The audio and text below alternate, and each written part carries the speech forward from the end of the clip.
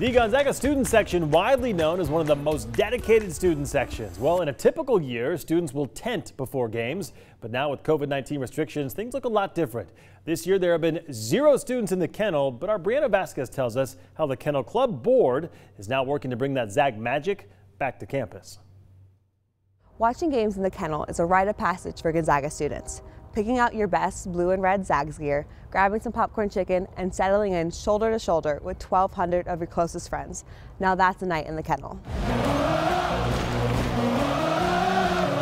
The Zags student section is notoriously known nationwide as one of the loudest student sections.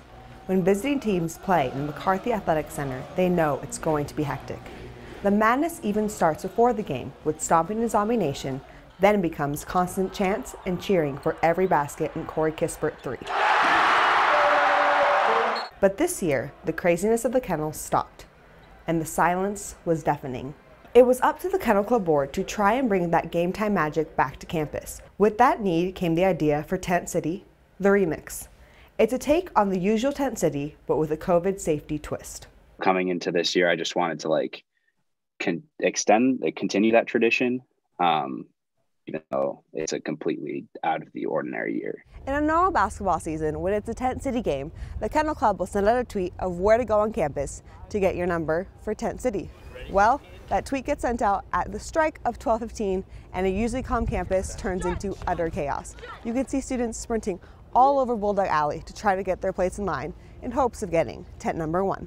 Securing tent number 1 means you get to stand front row in the student section and be up close with the game. ESPN, front row. Now this week, a Kennel Club game tweet went out for the first time in over a year to give the Zags a chance to watch a game together. In the tweet was a registration for Tent City, the remix. Within at least 2 minutes, all spots were claimed.